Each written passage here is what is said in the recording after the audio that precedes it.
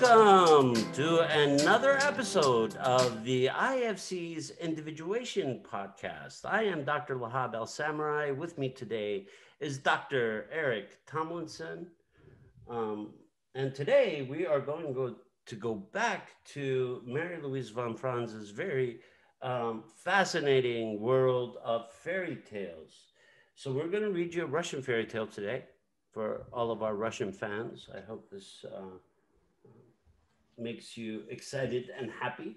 I'm going to read a little bit of the intro for this to help you connect the dots of where we're going to go today.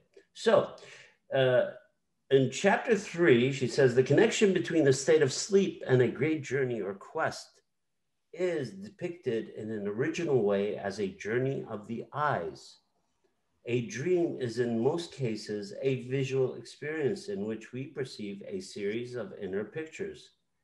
Often, even without being directly involved in the action, this probably prompts the primitive belief that it is the eyes themselves that go out and travel around and communicate wonderful experiences. A fairy tale from Khanty indigenous people of Russia, the man who remained under the earth. So what we do know is that in Jungian psychology, psychic energy is the modality, is the vehicle that we are able to move from the inner world to the outer world. So from the world of matter to the world of the psyche, of the spirit. So from matter to spirit, we travel in that path through psychic energy. So the psychic energy is deep within the unconscious. It carries us into the nether world. It carries us into this spiritual psychic realm. And we're saying spiritual and psychic, we're not meaning religious. We're meaning more of the non-material world, the deep of the unconscious. How do we get there is the question. The answer would be psychic energy. Psychic energy carries us there. So why would there be psychic energy to carry us into the underworld if there was no reason for the underworld? So that puts us in a place to rethink what the fairy tale is telling us.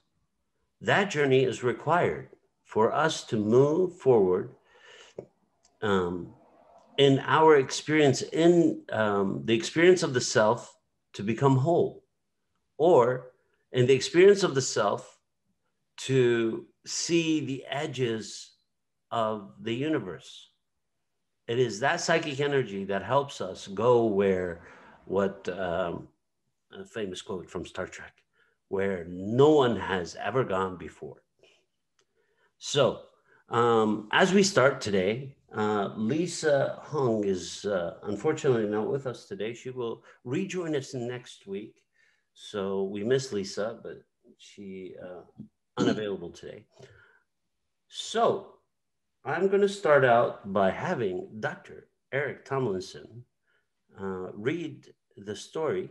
And then from there, we will start to break it down and understand the story of what it's trying to tell us. So without further ado, Dr. Tomlinson, why don't you read us this magnificent Russian story?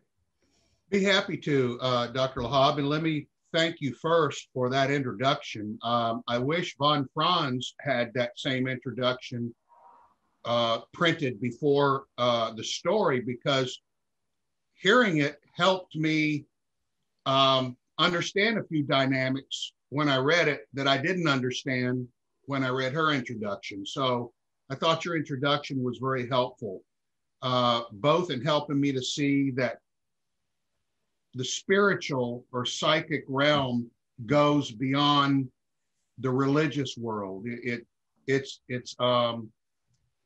I I mean, it's almost cosmic. It really is cosmic in a lot of ways. And I see that when I read this story. So I'll go It ahead and leads begin. us, Eric, you brought a great point. It leads us into the world of the subatomic. Quantum. Yes, the quantum world. Go on. Go That's ahead and start exactly reading what the. I'm that's sorry. that's exactly what I thought about when you were speaking. So thank you for that. The older of two hunters laid himself down to sleep, during which time the younger busied himself skinning the winnings of the hunt. As this one was working, he noticed that the door opened a crack and two eyes rolled out. He set out in chase and saw how they rolled over hills, across the river, and up to a falling cedar tree that blocked the trail. Then the eyes crawled under the trunk of the cedar tree. The young man stood waiting in front of the tree. The eyes slowly crept out and rolled the same way back again from whence they had come. Now, to mark the path, the young man cut some wood chips and strewed them along the way. The eyes rolled back into the hut and into the clothes of the old man that's lying asleep. In the meantime, their meal, which had been cooking in a pot over the fire, was ready, and the two men sat themselves down to eat. The younger hunter asked the older one if he had dreamt anything. The older one said, "Indeed, I had a dream. Under the fallen trunk of a cedar tree, I saw a veritable treasure." Now, first thing next morning, they set out and followed the trail of wood chips all the way to the big cedar. Then they began to dig and found a cavern into which the old man crawled. He fell into the living room where a woman was sitting on a bed, and she said, "All my life, I have waited for you. Finally, you have come." She suggested that he stay with her and her treasure, and he agreed. However, he wished to have a word with his partner. She allowed him on the condition that he speak only one word. He tried to find the exit, but could not see any way. The woman said, "Just where you are standing, look up and go there." He looked up and saw an open door. The man and woman went out together and found the young man almost starving from hunger. The older man asked the woman, "Whom should I notify that this young man is close to dying?" The woman brought a small flask out of her pocket and gave the young man a spoonful of the water that was in the flask. He immediately recovered and began to speak.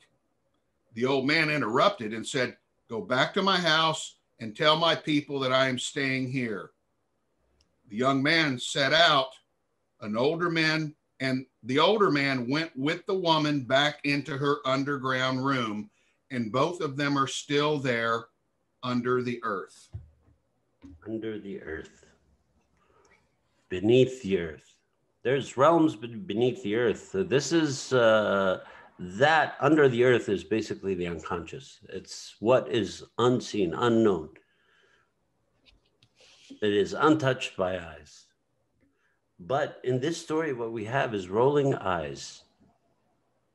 You know, when your eyes roll, it's like when you're sleeping, your eyes roll back.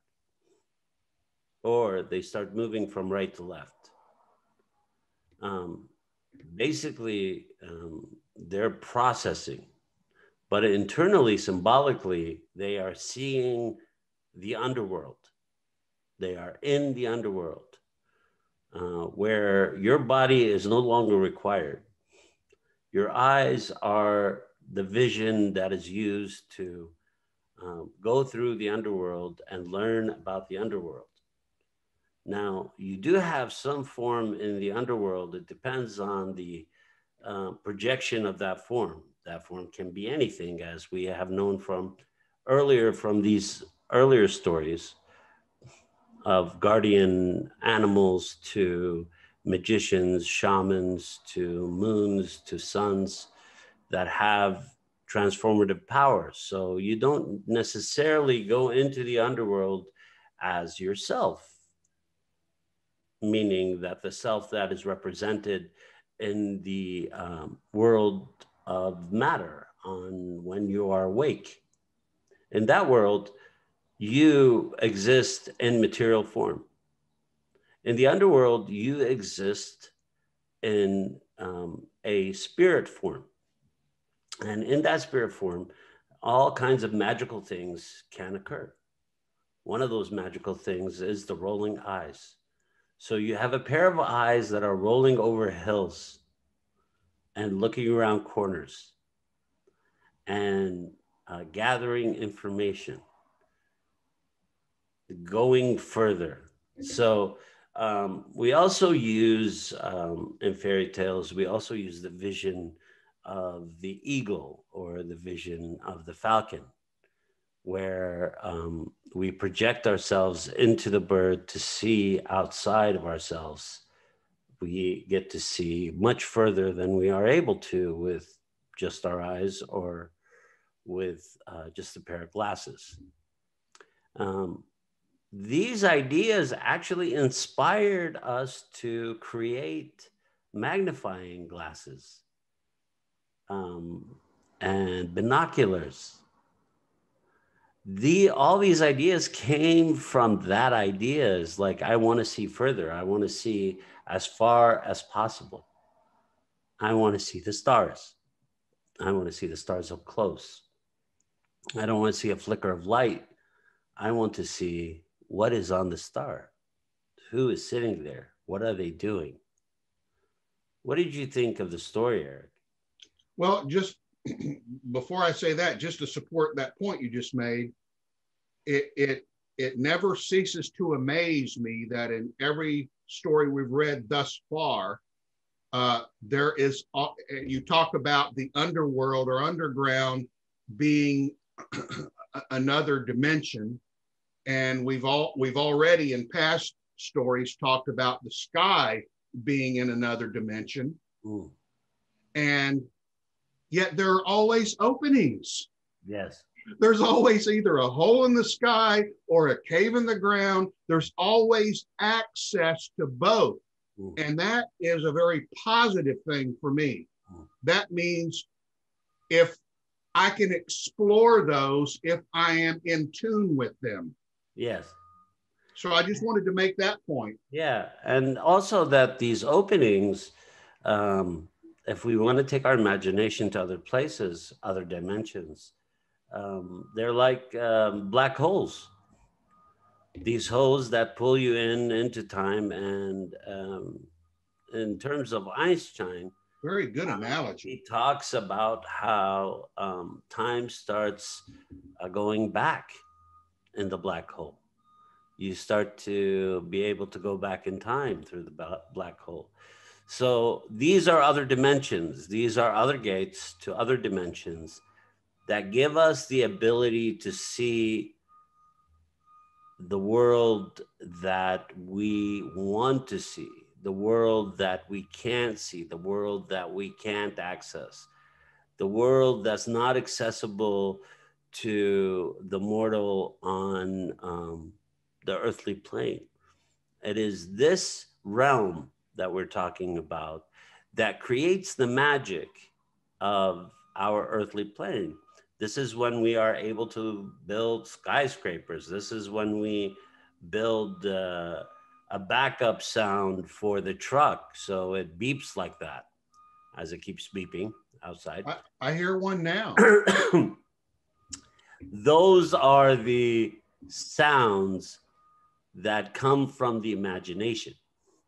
Our imagination is where creation exists. It is not in our earthly form, in our form as organic matter, that we are creative. Our creation, our creativity comes from the depth, comes from the underworld, comes from the rolling eyes. that roll over the hills. So what is it? What is this story about? So we have the older of two hunters laid himself down to sleep. So at the beginning of the story, most of these stories is there is a you have to go into the unconscious to be able to get to where you are going. In that, he says, she says, I'm sorry, himself down to sleep, during which time the younger busied himself skinning the winnings of the hunt. As this one was working, he noticed that the door opened a crack and two eyes rolled out. So he's in the dream world, in the other dimension, as Eric pointed out. This other dimension is where he sets out in a chase and saw how they rolled over the hills and across the river and up to fallen cedar tree that blocked the trail. Then the eyes crawled under the trunk of the cedar tree. The young man stood waiting in front of the tree. The eyes slowly crept out and rolled the same way back again from whence they had come to mark the path. The young man cut some wood chips and strewed them along the way. The eyes rolled back into the hut and into the clothes of the old man lying asleep. In the meantime, their meal, which had been cooking in a pot over the fire, was ready, and the two men sat themselves down to eat. The young hunter asked the older one if he had dreamt anything. So this is what we do in the morning. We ask each other, hey, did you have a dream last night? What did you dream about? Or in more practical terms, where people are sitting and are being interviewed, and one person asks the other, is like, well, tell me about your dreams. What are your goals? This is another word for dreams, right? Because goals are ethereal. They're somewhere else. They're not here.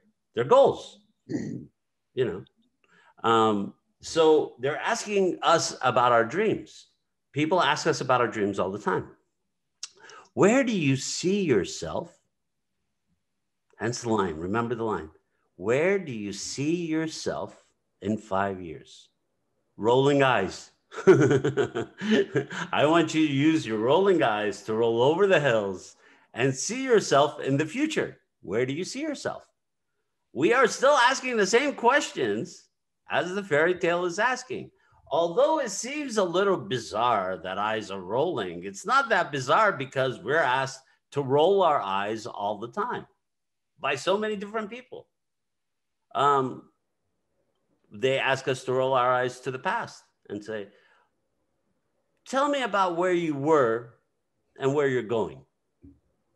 That's another line that people use is like, okay, tell me your story. Another one. We ask these questions all the time. We're just using different languages. The meaning is pretty much the same. It's like knock it on its head, right? It is exactly the same. It's the same kind of what we have forgotten the language of the fairy tale, and now we think that we're asking some some profound questions. I'm going to ask you some questions. I know they're not like the usual questions, like where do you see yourself, or I want you to tell me your vision.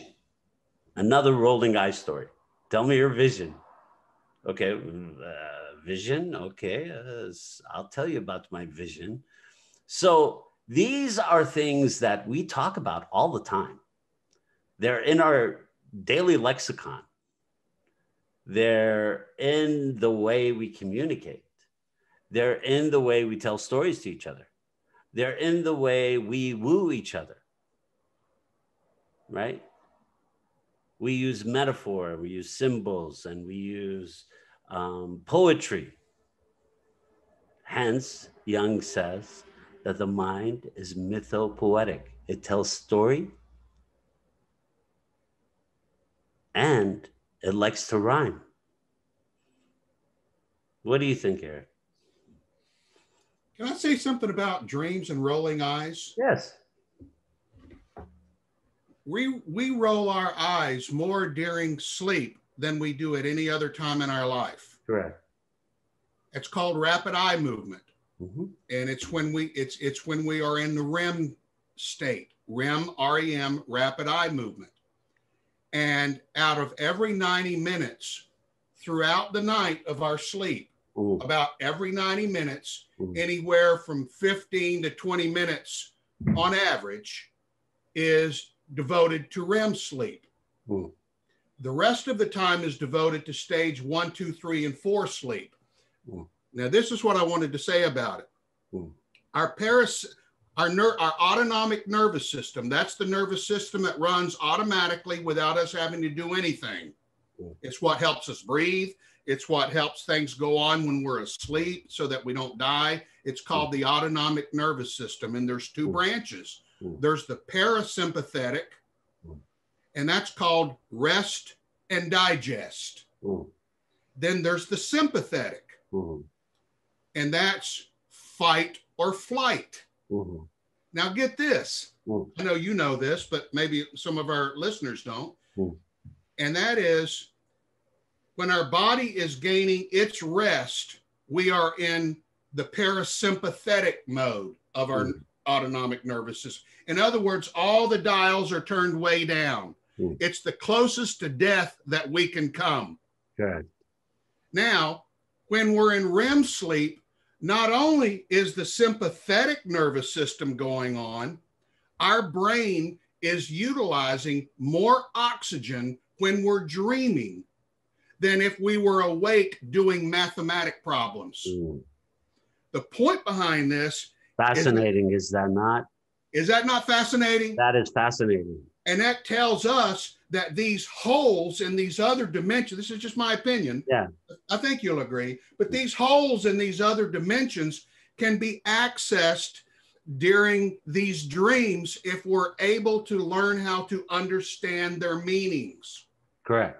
I wanted to throw that out and see what you thought. I think that's fantastic. I mean, we talk about that in accordance with Jungian advanced motor processing. We talk about that in JAMP all the time because that's part of the process of JAMP. That's exactly what we're doing. We are doing eye movement to help the system integrate. So what happens in sleep is that you're integrating everything that happened in that day. That's why you need a shutdown. You are basically integrating. That's why your eye movement is going back and forth. You're integrating information. You're integrating knowledge that you've accessed. You're integrating forms of consciousness back into the unconscious. It's there for psychic recovery. Correct. And healing and understanding.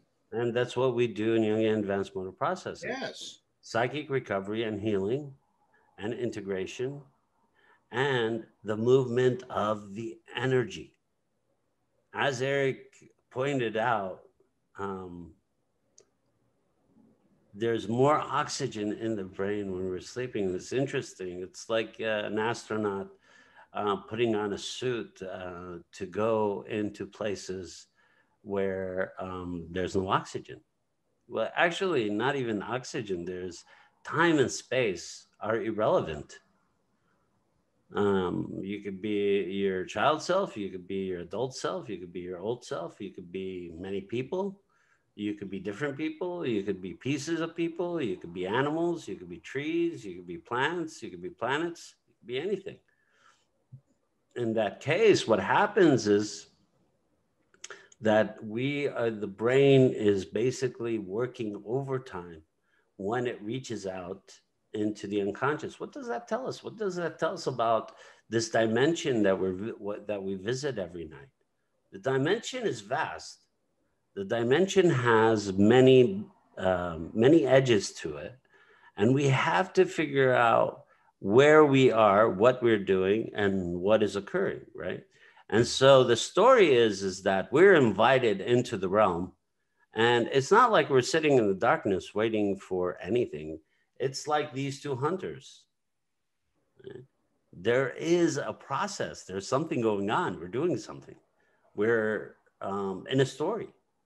We are either running from something, we are hiding from something, we're fighting something, we're loving something, we're creating something, we are transforming into something, we are seeing something. So it's always, there's something very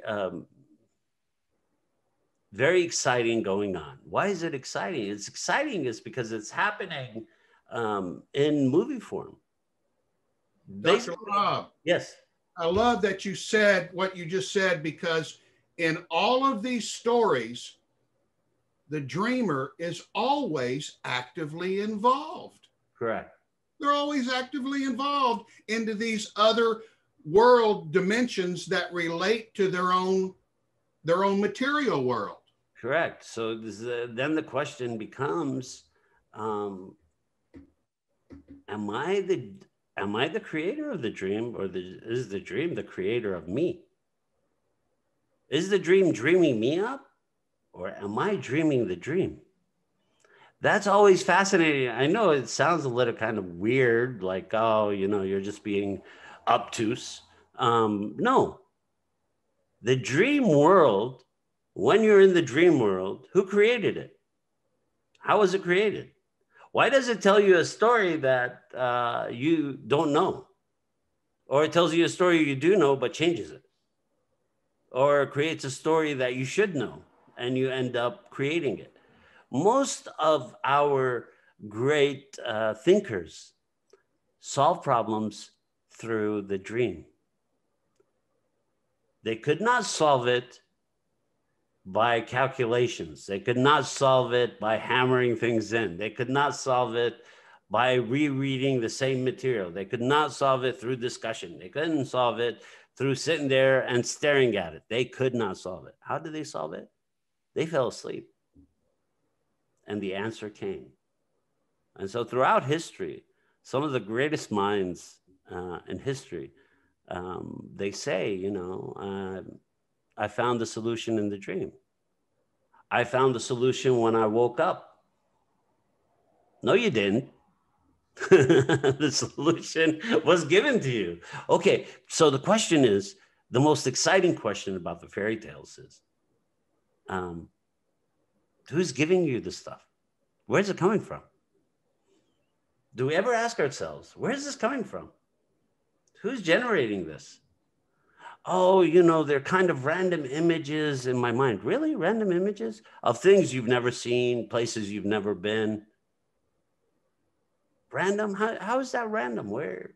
Random means that I've seen it and it's kind of a collage-y thing that's being put together. No, even the collage is part of the unconscious dream. The reason patterns make sense to us is because of the dream. The dream fills in the pattern. It shows us the path we need to take. So when the prince dreams of the love of his life, and she is not the princess, but this poor peasant girl somewhere, but he has never met her. Or in the dream of the young shepherd who dreams of the queen, and he goes to her and she sends him the ring that he ends up giving to her in a flask when she offers him beer. I mean, it's fascinating, right? So we find different ways of connecting to the other. So who is calling out? Who is setting this up? Where are they? What are they doing? Who is setting up these things in motion? And how come that the dream is an imperative? For instance, we have people who say, I've had this reoccurring dream. Okay, obviously we haven't gotten the message, so the dream has to keep coming back. Okay, why is it reoccurring? Why can't I say, I'm not going to do it? And that's it. Because we don't have a choice in certain things. We don't have the choice because the choice has already been made psychically by us that this is our path. Now, if we resist our path, we are still going to walk our path. So Jung has a saying of you could follow it willingly, or you could be dragged by it, kicking and screaming. But you shall go down that path. Right? So the first thing that we see in fairy tales is when you come up to an old person, like an older man, an older woman, and they explain to you that this path is treacherous. There's an easier path that you could take. But the people who take the easier path live very normal lives. The dangerous path will lead to a very exciting, very fulfilling life. So where is that voice coming from? That's the question today. For our listeners, I want you to think about the dream and the voice of the dream. Where is it coming from? Who is calling you? What is calling you? What is being explained to you? Where is it taking you?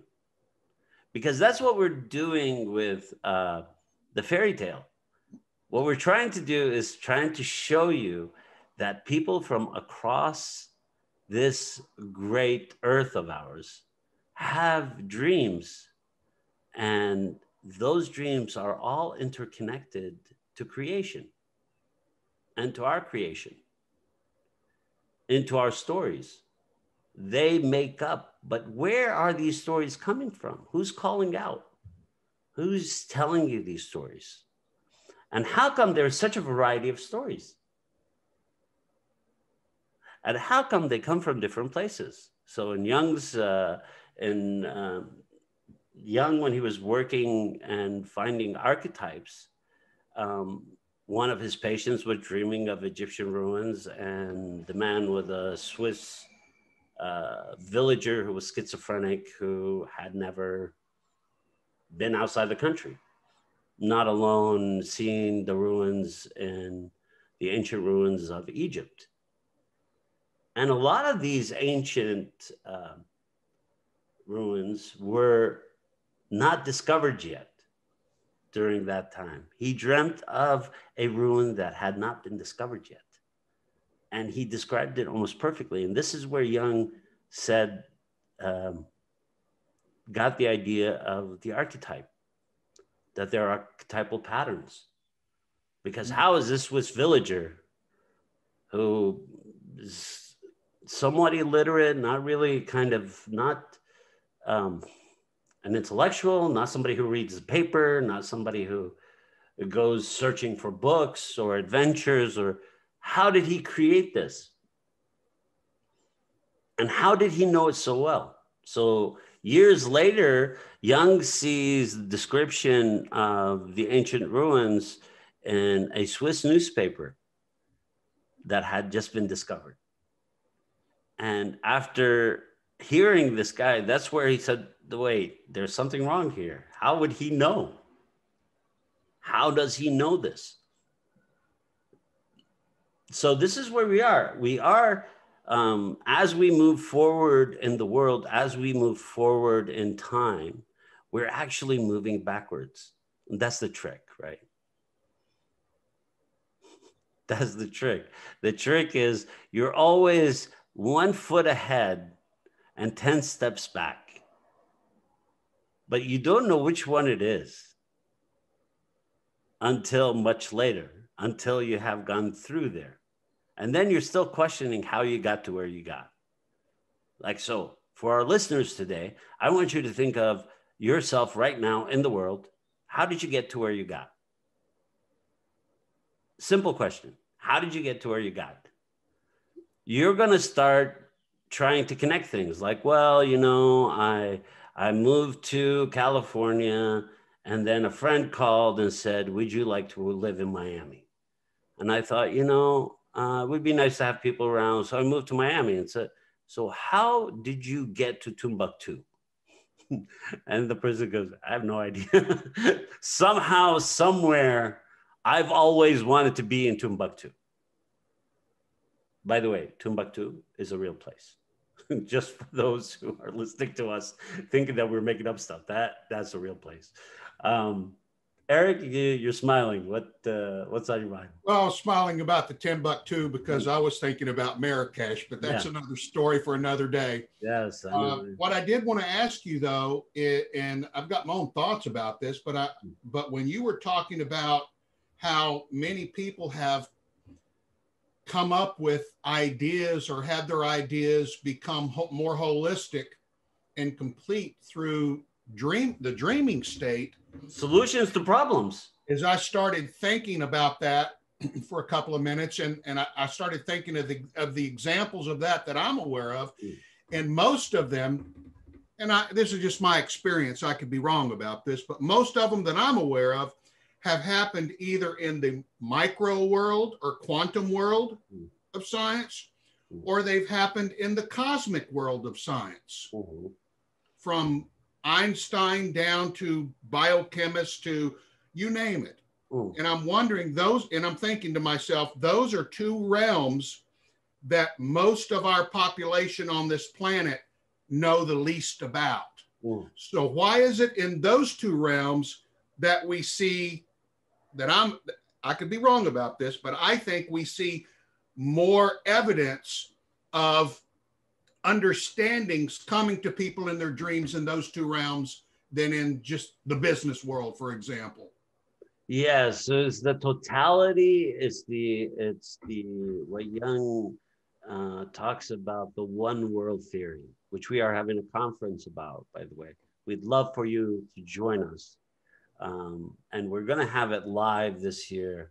We are very excited that by October, that hopefully that the United States of America will be vaccinated and we can actually greet each other again in an open space.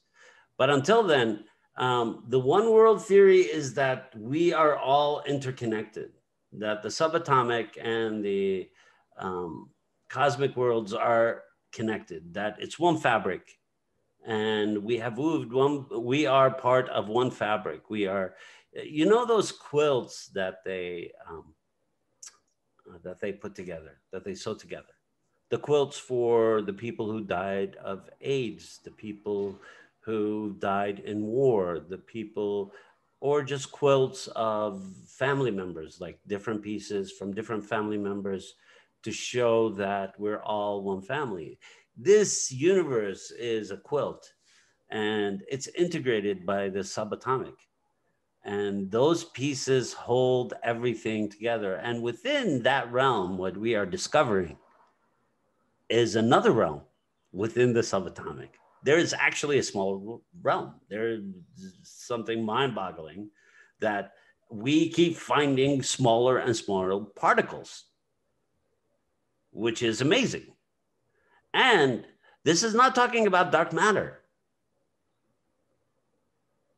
We really have no clue about dark matter, what its purpose is, why it exists, how it exists, and how much of the cosmos it covers.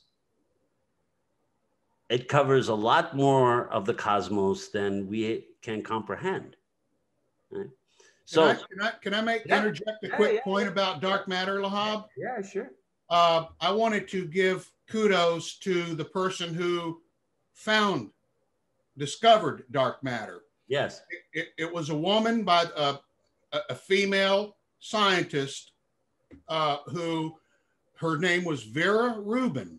Ooh. And I don't know if she's still alive because this happened like in the 70s and 80s, and she was relatively older at that point in time, but they wouldn't allow her to work on black holes because she's a woman. Ooh.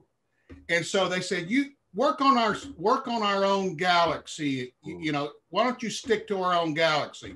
So she stuck to her own galaxy and discovered through her research that the outer planets or the outer parts of our galaxy, which in theory was supposed to be spinning much slower than the inner parts of our galaxy because of gravity, she discovered that that wasn't true.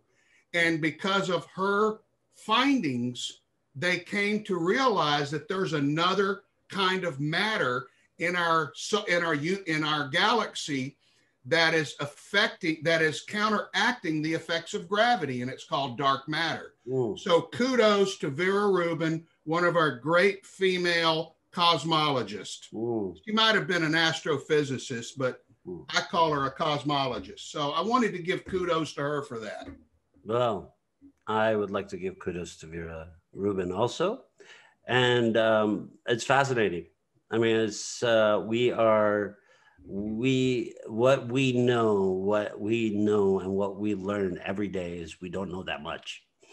And that's what's beautiful about life, is that we're learning things that every day from our experiences and our interest and in our imagination. And part of what we're trying to do with the fairy tales is to ignite those imaginations, to have you think of all these fairy tales in the way that we think of these fairy tales, as stories of discovery, as stories of understanding. What did these two hunters discover?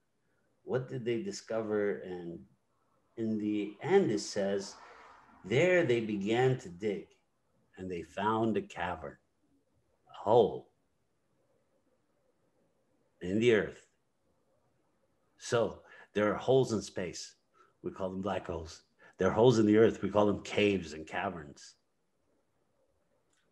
Can I say, since you paused, can I say one more thing? Yeah. I gotta give Andrea Getz her kudos too, because isn't this ironic? The white male scientists that were the cosmologists said, no, Vera, you study that. We're going to handle the black hole issue. Guess who discovered the supermassive black hole in the center of our own galaxy?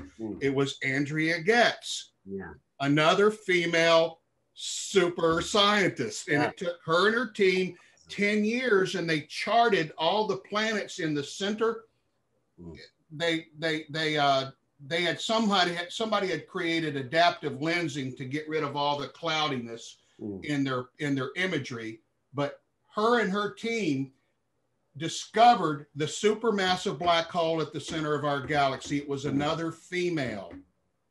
And I just saw something in the news the other day about how women in STEM in STEM areas of study have gone way down, and I found that tragic, because two of the great discoveries of our cosmic existence were founded by two incredibly bright women.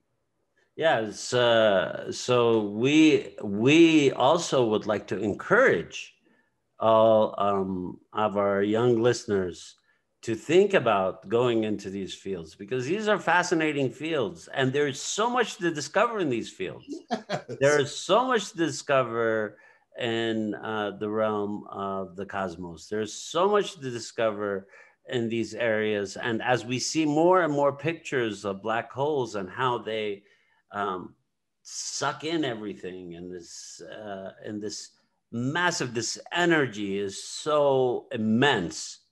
I mean, it blows imagination, because it's so immense. It's so it's such a feeling to understand that whatever we think we are not. Whatever we saw ourselves as, we are not. We are part of the many. We are one. We are part of the whole. We are separate from the whole. We're integrated into this world, but for some reason, we come and go. But this spirit world, this psychic world, this cosmic world that we are talking about has a hold on us, has a hook in us. So when you say, well, I don't care about space, I don't care about the cosmos. Yes, but it doesn't care. It keeps pulling you back in, whether you like it or not. Even if you don't care or you don't want to, it still pulls you back in. Now, so when we talk about our ancestors from the beginning of dawn of time, their fascination was always with the stars. They used the stars to map trails and to locate themselves in the water. This is how they are able to know how to navigate the ocean. Yes. They use the stars. So they're to get back to their cavern. Yeah. Thanks for letting me share that, Lahab. Oh, my pleasure. There they began to dig and found a cavern into which the old man crawled. He fell into the living room where a woman was sitting on a bed. So he went into a cavern, fell into a living room, and there's a woman sitting on the bed. And she said, "All my life, I have waited for you. Finally, you have come." You know, so the dream calls you out, sends you on a quest. In the quest, you find a cavern. And then you go into the cavern and you fall onto a bed. And there is this beautiful woman who's sitting there. She suggested that he stay with her and her treasure, and he agreed.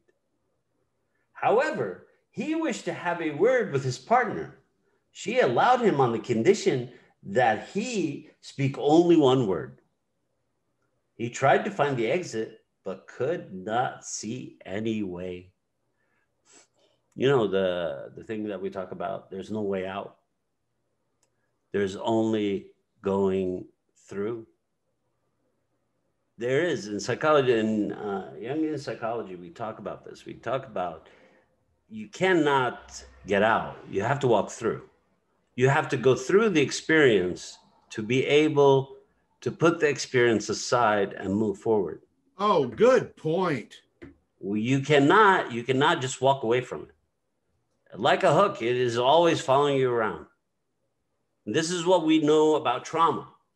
What happens in trauma is those, it doesn't let go. Even though we don't want to recall it, even though we don't want to think about it, even though we don't want to see it anymore, even though we want it as far as possible away from us, it keeps pulling us into it. It keeps pulling us into the pain, into the irritation, into the agitation, into the fear, because the only way to work through, we have to work through it. We have to go through it. We cannot exit. There is no exit. And so what we do in Jungian advanced motor processing, I know I'm repeating myself because we always talk about Jungian advanced processing. We help the person move through. They don't find a way out. They walk through. And that walking through is what we are discovering is the most healing to psyche. For example, when we talk about story, what happens? If somebody cuts off the story, if somebody like stops the story in the middle, we can't tolerate it. We're always trying to find an ending to the story. Oh, I didn't get to see the ending. Oh, I could guess the ending, but I really would like to see the ending. I really know what would happen. I'd really like to know how this ends. Right? Because our mind works on from the story. Our mind tells stories. And the stories always have some ending. And that ending is a beginning to another story. So it's nice, isn't it? It's like how the psyche messes with you. The psyche likes to play. The psyche is very creative. It likes to play. So as soon as one story ends, it begins another story. So what happens when when our friend here meets this woman? She allowed him on the condition that he speak only one word. He tried to find the exit, but could not see any way. The woman said, "Just where you are standing, look up and go there. Look up and go there." He looked up and saw an open door. So what happens when when we're stuck? What is the thing that we don't do? The thing that we don't do when we're stuck is find the open door. Because we're not looking for the open door. We're thinking about being stuck. She gives him the key. This is a key. Look up and go there. So when you are stuck, everyone, when you are stuck on a problem, look up and go to where the solution is. So for example, when you are stuck on a problem you have with a person, think of another person, and the solution will come because you have already been through this problem. You have already seen this problem. You have already worked through this problem. You just don't know it. It's basically taking a pause. People say, why don't you take a pause? Why don't you leave that? You know, what do we tell people when they're caught in the middle of a problem?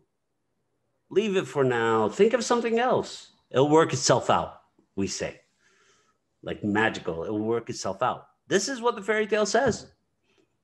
This is what the fairy tales are telling us.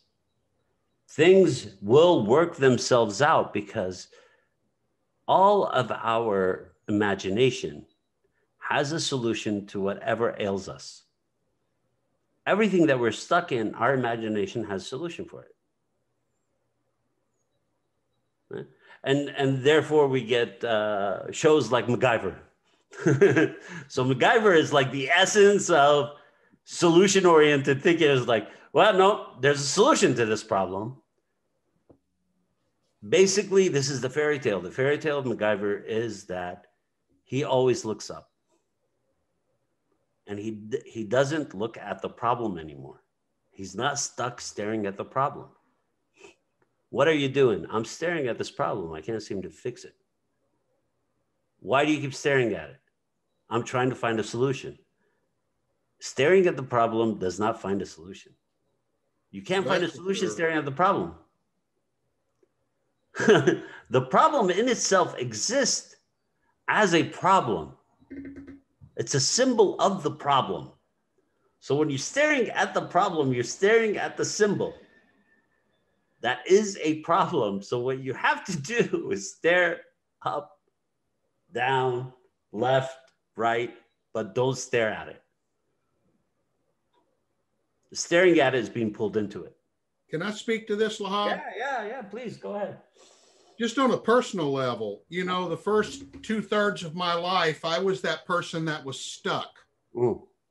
Even to the point of, once I got my doctorate, my middle teenage daughter was talking to me one time and she said, you're supposed to know the answer to this. You're supposed to be helping me with this. You're not helping me. And I'm thinking to myself, why am I not figuring this out? Because I was so stuck on what I was not able to do. Correct. And what I was not able to understand. Correct. And the guilt and shame I felt about that, especially being educated.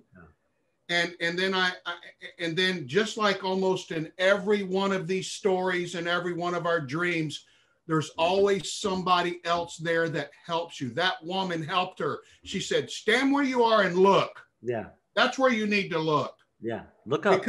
Because he was focused in a hole. Yes. And she was saying, down. Look at that. Yeah. Look up. If you're looking down, look up. And so I started asking for help at that point. Yeah. And now let me say this. Yeah. Before I started getting that help, here's what happened to all that stuff that I wasn't working out. I projected it onto other people. Yes. Well, because we're stuck, right? It's because we're stuck. When we're stuck, we get frustrated because we're stuck. The further we get stuck, the reason that we keep like digging the hole You know the saying, stop digging the hole. You keep digging the hole, stop digging the hole. And they're like, oh, I can't stop. I have to find out what's going on. Well, it's the hole is the problem. It's getting out of the hole. That's the solution. It seems simple enough, yet it's like it's like a brain twister. It's like a puzzle. It's like, how do I do this? What do you mean? How do I stop digging? Well, let go of the shovel, put it down, start crawling out of the hole. Just do that. That easy? It's not that easy. I've heard this a lot. I've said this. It's not that easy. It's like, of course it is easy. It's easy when you let go. I always think of two kids. I always think of two little kids to grab each other. And I remember this because I was in residential, and I saw conflict all the time. So there's two little kids, and one kid is holding the other kid, and he goes, "You let go." No, he said, "No, you let go first." No, you let go. No, you let go. No, you let go. Neither of them wants to let go. But they keep saying the same thing. They know the solution. The solution is coming out of their mouth. But it's not hitting their consciousness. They're saying it. That's the solution, right? I let go, you let go. But they can't seem to let go. Why? Because they're stuck on the problem. They're stuck on holding on. And that's what we do. I use this example because that's exactly what we do. We keep holding on, even though the problem is saying the solution is to let go. And you say, no, I'm going to hold on. We've heard people say, we've said ourselves, yeah, this is my problem. I will resolve it. I will solve it. It's my problem. Well, no, it's not. It's a problem. It's not yours. There is no, you don't own the problem. You're just caught in the middle. You just think it's like it's a trap. You've walked into a trap and now you're saying it's my trap. Well, you're never going to get out of the trap because all you see is your own creation. So, Dr. Lahab, yes, we complicate it. When we take that stance that you just said, we complicate the snot out of it. I mean, I don't know who said it, but he said there's a difference between something that's easy and simple. Yes. He said you can stand on the edge of a cliff. It's a real simple process to jump up, to step off that cliff. Yeah. All you have to do is take one step forward. Yeah. It's simple. Yeah. It's simple. Not complicated. Not complicated. But it's not easy to do. No.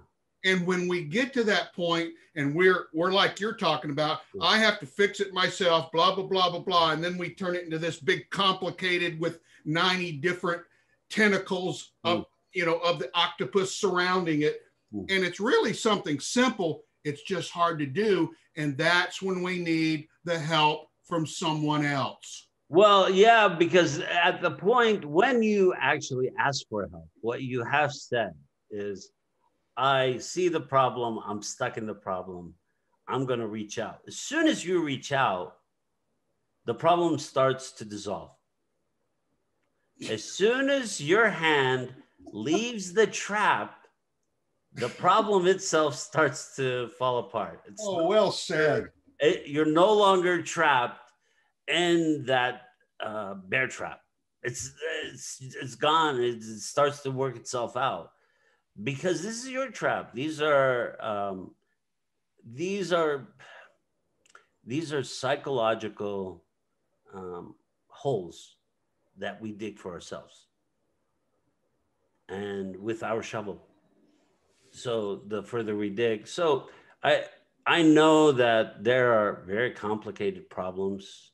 I know that people have had, and not to make light of it, we've all had problems. Right. Yet the solution to the problem is always not holding on to the problem. So that's what I could say very clearly. The solution to the problem is don't hold on to it. Don't own it. It's not yours. It doesn't belong to you. We own our mistakes. We own our past. But problems are not owned by us. Right? These are complicated webs. These are psychologically complicated webs that we weave. And then like a spider that gets trapped by its own web.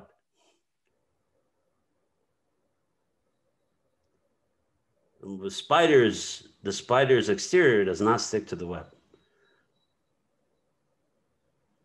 That's how the spider can move around the web without a problem. But think if the spider didn't have that skin, the spider would get caught in their own web. They would be stuck. As soon as they move left or right, they would wrap themselves in their own web. Okay, so he looked up and saw an open door. The man and the woman were out together and found the young man almost starving from hunger. The older man asked the woman, "Whom should I notify that this young man is close to dying?" The woman brought a small flask out of her pocket and gave the young man a spoonful of the water that was in the flask. So this is when Dr. Tomlinson says, ask for help. This is the help. Huh? They ask for help. How do I help this person? He immediately recovered and began to speak. The old man interrupted and said, "Go back to my house and tell my people that I am staying here." The young man set out, and the older man went with the woman back into her underground room. And both of them are still there under the earth. Dr. Lahab, I don't understand why he was starving. Oh, he was starving of love. He was starving of not having love. Now, how do you come to that? I'm not connecting with it. Well, so I'll read it again to you. He says, the older man asked, he looked up and saw the open door. The man and the woman went out together and found the young man almost starving from the hunger. He's basically, he has, his ability to take care of himself is connected to the old man. Okay, got it now. Got it. So the older man asked the woman, "Who should I notify that this young man is close to dying?" The woman brought out small, and this is all symbolic of him. This is his life. He was starving before he met her. The old man. Yeah. As a young man, he was starving. Yet he was a hunter. And what we know about hunters is they have plenty of meat and food. They're hunters. Their job in life is to gather food. So how is it that you're starving? They're starving of love, eros. And then he dies, right? He stays under the earth. He goes into the spirit realm. It's a beautiful story. It's a beautiful story. So, any thoughts, Dr. Tomlinson? Any thoughts before we say adieu? Yeah, just one super brief last point. I forgot the name of the TV series. I've watched it and found it incredible. It goes back to the feminine brain, which I'm amazed by in my biochemical and neuroscience studies of the feminine brain, because there are, regardless of what people say, there are differences between the male and the female brain. There's huge difference. And this show was about a female chess player. I think it's even won awards. It just came out, I think, this past year. Yes. I'm sorry I forgot the name of it, Yes. I Knight's think, Gambit. yes, Queen's Gambit. Yeah. Yes, beautiful story. Yeah. It's not about a single woman. It's really a composite of two or three other real female chess players. Yeah. And it was just a brilliant expose on how the right hemisphere, right frontal lobe brain of a female can achieve the same similar levels of achievement that the male right front hemispheric brain has done. Because if you want to talk about cosmology having been predominantly a male, a white male dominated engagement, there's nothing that's been more that way than chess. And it's a wonderful story that I think everybody should see, male and female, but especially young females, to see that there is no limit to what your brain can accomplish. With that, we want to thank you, listeners, for this week's podcast. Lisa will be with us back next week. I am Dr. Lahab El Samurai. This is Dr. Eric Tomlinson. This is the IFC's Individuation Podcast, and we are delighted. We are delighted for that. We get so much love from our listeners. Please join us for next week.